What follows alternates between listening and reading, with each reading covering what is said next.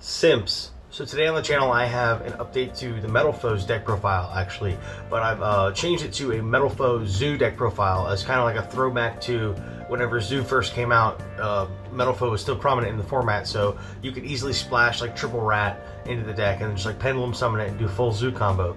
That being said, things have changed. Obviously, Rat's not at 3 anymore. We have, access to 3 Tenkies though, and we do have access to 1 Barrage, which is really good in the Metalfoe strategy, seeing as how we're really focusing to build around Magician Souls. So, naturally those cards work really well with Magician Souls effect to draw. And also it gives us the utility in the extra deck to have the Dryden as an additional piece of the end board and the possibility to go into Zeus or Megaclops even if you wanted to do that. I, however, am not summoning Megaclops in this build, mostly just because I couldn't find room for the Clops and Tiger Mortar so that you could do the 1-card combo. But anyway, before we get into the video, this video is sponsored by Raycon.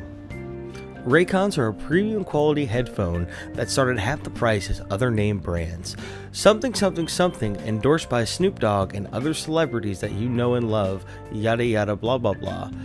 Even giant fat apes like me can't seem to get them to fall out under strenuous pressure. The Raycon E25s is your best option yet with their sleek design, noise isolating fit, and they also come in 5 fun colors. Oh wow. I got pink because I'm fucking gay. And again, with the noise isolation, they're great for ignoring people at work, ignoring your girlfriend, ignoring your dog that's probably really hungry, or really just ignoring people in general. So be sure to use code WORST5 at checkout for 5% off your order and start taking your Raycons everywhere today. Alright, so we got the Metalfoe core, the double Bismugear, and then you just play 3 of all the normals. Because they are, yep, Metalfoes.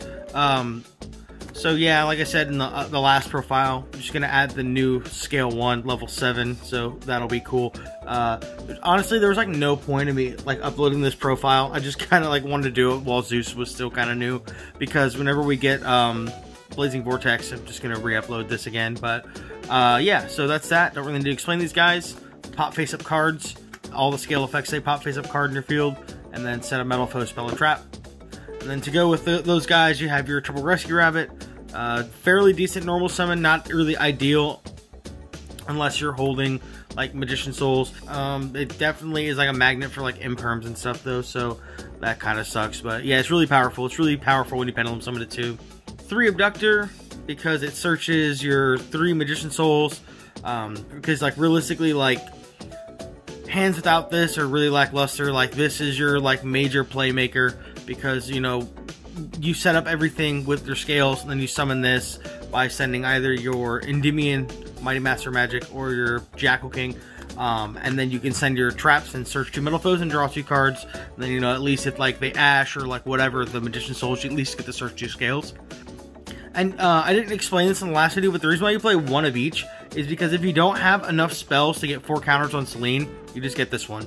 Because if you don't, then like you can't use Endymion's effect, because you don't hold counters anywhere else in the field. Like the Abductors are like long gone. Also, you just like wouldn't leave an Abductor just sitting up. But yeah, that's why you play 2 different names for that exact reason. And then of course, like pendulum summoning these guys out of your hand is fine too. And then for the Zoo core, it's actually really tiny. It's just 2 Zoo monsters. You could probably play Rat too. I think if you play Rat, you could play Megaclops as well, and you could do like the 1-card Megaclops thing. But realistically, all you're really gaining by adding the Zoos is like access to not only just this card because it's like nuts, but you get to play this, which is really good with your Magician Souls as well, and also all your Metalfoe monsters. So yeah, that's pretty sweet. And really, like, all it adds is going second, you can 1-card Zeus, or you can just add a Dryden to your end board. Like, you can still do like the same end board of like Vortex, IP, Selene, Mighty Master, etc. And then you can like set quick play for like Alcahest and shit. But you can also just have a Dryden on top of that, because you can just pendulum some of the ZOODIAC monsters, which is cool. So yeah, that's that. Really small core. Like I said, you could probably play Rat as well, or maybe 1 Thoroughblade. I just figured that these are the best ones, because this like negates traps or whatever, and then Whiptail is just a cheese. Like the banish effect is just cheese. But yeah, that's that. Consistency, double Summoner's Art, because we cut the Klee package for the ZOODIAC cards, and then double Painful Decision because it's hard once per turn, Upstart Goblin because placeholder card, and then the 2 fusion spells. Of course, like I said in the last profile, I never really want to draw these. Drawing these is okay. I actually cut combo to 2 to make room for the zoo cards as well. But really, drawing the traps is fine if you have Magician Souls. If not, it's really bad. Really, just like not having access to Magician Souls is just really bad. Like, just be honest with you, like this deck isn't really that good. You die to Nibiru so hard, but you can play through like a Gamma, you can play through like Impermanence, like a single Ash, like shit like that. But yeah, you're just never beating Nibiru with this deck, I'm sorry. Because like, I don't have access to like a Servant of Endymion to get a Jackal King out of my deck. This isn't like Pure Endymion or like Pendulum Magicians. Like, this isn't Triff Gaming's channel, is what I'm trying to say. So, extra deck, IP, Selene, Nightmare Unicorn, Crusadia Abramax, Appaloosa. These are just like all broken Link monsters. 1 Cross Sheep for the combo. For zoo cards, you have Drident, Chakanine, Borbo, and the honorary ZOODIAC card, ZEUS, because he's a broken boy. The Chakanine is like honestly just like a name. Like it's if you played like Tiger Mortar and Megaclops, and like the Chakanine would like have more relevance. I guess honestly like Chakanine is like sort of like an extender, so that's cool too. But yeah, that's that. Odd-Eyes Absolute and the Vortex to go with it because you're like link summoning this off for IP. And the Metalfoe cards, Alkahest, Mithrilium, and Orichalc, because Orichalc can just like randomly kill your opponent. So yeah, that's the profile. You know, adding the zoo cards adds like nothing for consistency. It's just like throwback and just kind of cool. Again, like I said, I'll be updating this list one more time when Blazing Vortex comes out.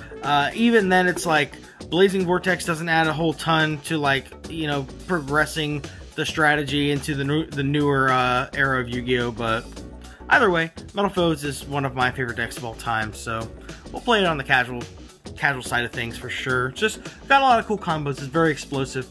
If anyone wants to see combo video or something, or like explain the combo, I'll post a video. But honestly, you could just go watch Scene656's channel and watch his videos on Metalfoes. It pretty much covers it for you there. But yeah, that's that, and I'll see you next time, Simps.